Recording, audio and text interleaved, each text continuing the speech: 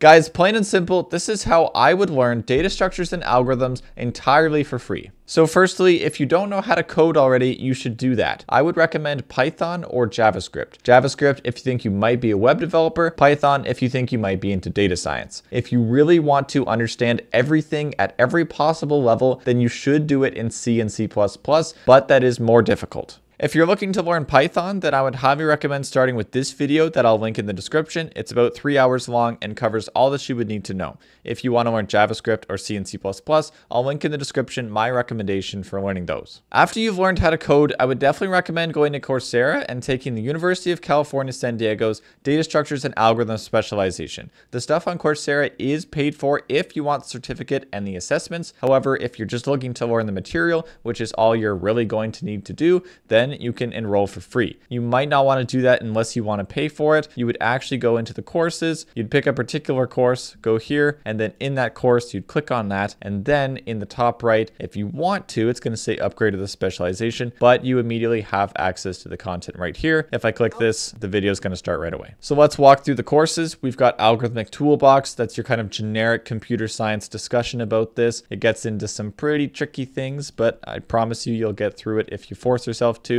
This is one of the best resources you can get for it, and for it being free, it is really fantastic. Data structures, well, this is algorithms, so data structures makes sense. Very similar to algorithms. You can kind of group them as the same thing. However, as you can see here, it is very particularly focusing on graphs. Then we've got algorithms to be performed on those graphs. We've got algorithms on strings. So basically these two courses here, as you can see, 55 hours. That's because these are very, very common types of questions to be asked in Google Leet Code style interviews. We've got advanced algorithms and complexity to finish things off. And to actually finish things off, you can do a programming challenge, although that's not necessarily required. So as you can see, this is not going to be a super quick process. This has 39 hours in the first course, 24, 55, 18, 27, and 17. That's well over 100 hours of time here. It is a complex thing to learn. It's a big beast to capture. But once you go through that and you learn all this stuff, you might not be a master at it yet, likely overwhelmed. But the purpose here is not to super memorize every single detail in here. It's to learn what you need to know so that you can practice it in the next step. It may not surprise you, but you have to do this step. Please don't ignore it. It is the right thing to do.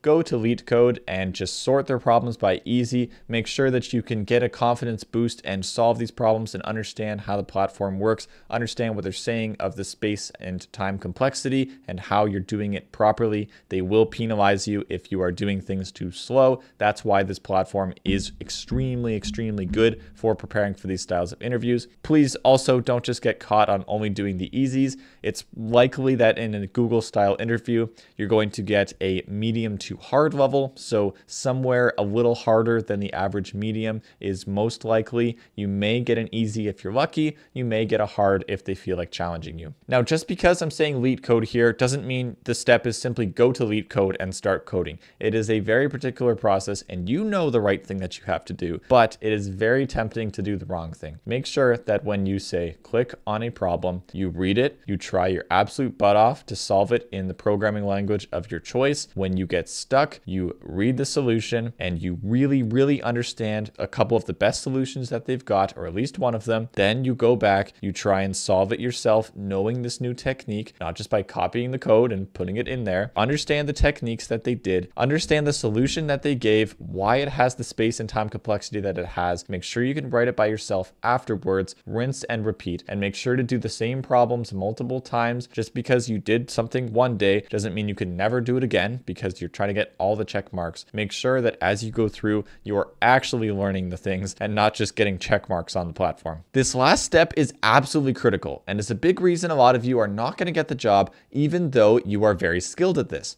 Being a competitive programmer here is not enough. You are going to need to be confident and to explain and solve the problems under pressure. And so you need to simulate that environment. If you just go and solve 500 problems by yourself, you are not going to have the same results when you get someone from Google that you've been waiting 3 months to get a call from, and this is your one shot. And if you blow it, then it's gone, and you might have to wait a year until you hear from them again. That's going to be a stressful situation. And so you need to try your best to simulate that environment by getting a friend, making them really stress you out while you're coding, explain this stuff to them, explain the space and time complexity of your solution. Don't just cheat on it, actually do it right, and you will get much better results if you do that a bunch of times before your interview and during the process as well. I hope this video was helpful, guys. All the links are in the description below, and have a great day. I wish you the best of luck.